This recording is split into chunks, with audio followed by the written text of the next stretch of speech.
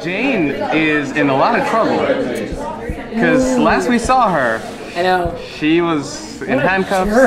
I was trying to tell you something. Yeah, that was heavy. It was a heavy scene to film. It was a hard scene to film. Anytime him and I are in a scene together that's like emotionally heavy, everybody cries. And then it's like, it's kind of awesome because they're like, dude, I'm kidding, I'm acting, but it's heavy. We got a good chemistry going with the characters, you know. This fake lash, I swear to God, is about to fly off that way. I can sort of see you. I have like, you're kind of blurred out on that side. Sorry, I have had no sleep and I've had a lot of coffee. Let me get back to it. Okay, Jane. Yeah, so at the end, it's very heavy, very devastating.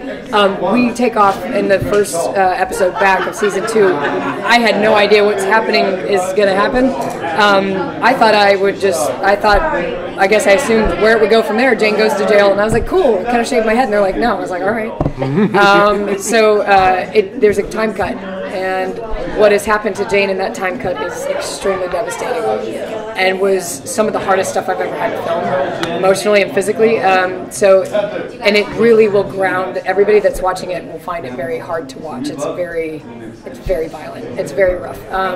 So where we go from there is she has a breaking point, and she's like, no more, and she starts to take charge. And it's been a really cool arc because in the beginning she's just looking to everybody else like, you know, help me, I don't know who I am. And now she's like, you know what, I'm going to help myself. I'm going to figure this out. And she goes into like, it's almost like the moment that Jason Bourne has where he's like, I'm not doing this anymore. I'm going to lead my own path.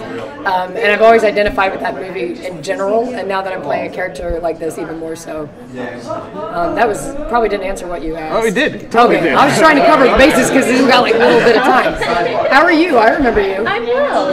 Fantastic. I kind of remember most of you. I'm new. I was like, I would have remembered that. I was trying to say that his character, Kurt, didn't do any kind of therapy after all that traumatic stuff from last season, but maybe your character might have indulged in some during the 3-month hiatus. So is she going to seek any kind of treatment, or is she doing some other sort of healing? Let me answer it. Well, okay, let me just say, I wouldn't call what is going on with her over those 3 months therapy at all. Good answer. And leave it at that. Okay, the end. Last season, the Cade storyline was kind of left open. That's going to return in season 2. Can you talk at all about where that's going to go? I want to talk about it, but I can't because I don't read ahead, and so I'm not really sure. But I love the guy who played Cade, so I was like, can we get him back in general? You know, because he's cool. I also asked that Rich.com come back, and I think he will. So, I mean, the guy is a ham in person, too. I was like, he's one of my favorite people. But that storyline does come back in, and it actually, the weight of what Cade is and who he is a very big part of the season. So my father is a huge fan. So what do you think, and that really intrigues me, what do you think appeals to both the young and older viewers? I think it's just that we have so much for everybody. Because I've had 8-year-old girls come up and have face paint, like, you know, like for Christmas. This happened over Christmas. I said, look, I'm like Jane, and then I thought, like, you watching BLINDSPOT? And I was like, where is your mom? Because I was like, we gotta have a chat. But it's, you know, it's one of those things where it seems to be reaching a lot of people, like a wide audience, and it's because we have real relationships. It's a heightened concept, but it's real relationships, real heartache, real devastation. It's got, you know, action, which is fun, keeps, you know, people that like the physical side of stuff interested, but all the action makes sense. We don't just blow up stuff or hurt somebody for just fun. You know, it's always poignant in the storyline. So I think, and it's smart. It's a mystery, it's a puzzle, and people like to figure things out because they feel accomplished after it. At least I do.